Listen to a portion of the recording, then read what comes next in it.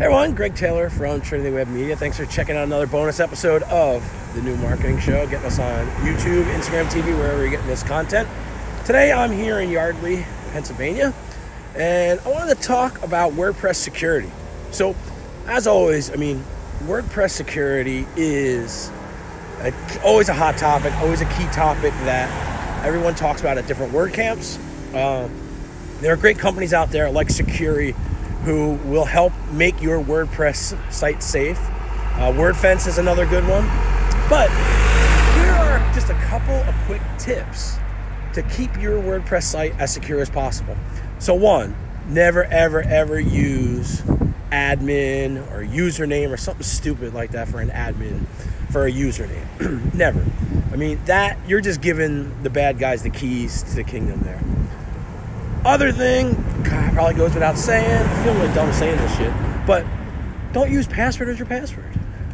There you go. Okay, let's get that out of the way. So, other things that you could do to harden your WordPress instances.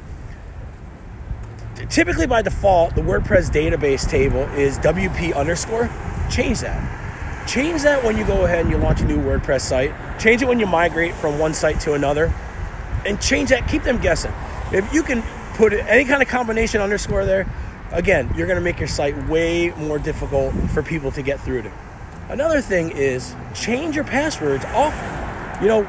Use two-factor authentication. If you do some of those things, what you're going to do is you're making things harder and harder and harder. And what happens when somebody goes ahead and they try to hack into a site? They're not typically targeting you per se. They're just looking for vulnerabilities and looking to see how they can get into something easy to do whatever they're going to do, whether it's going to be inject their ads or, their malware, et cetera, et cetera. So it's typically never personal. So if you do those couple of things, you're going to be ahead of the game. Next thing, always make sure your plugins are updated. Make sure you're running the latest version of WordPress. These are all simple, common sense things, but it's amazing. Every time we get hacked, every time we see that a site gets hacked, one of these things are always typically wrong. The last thing we like to recommend people to do is work with a reputable, good hosting company. Cheap hosting is not good. Good hosting is not cheap.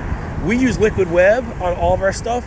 Companies like Pagely, WP Engine, way better than that $3.99 Bluehost type of hosting. So if you do some of these things, you're going to make your WordPress site more secure and less attractive to the bad people. Hey, thanks for checking us out. You can always get more episodes of the New Marketing Show at trinitywebmedia.com.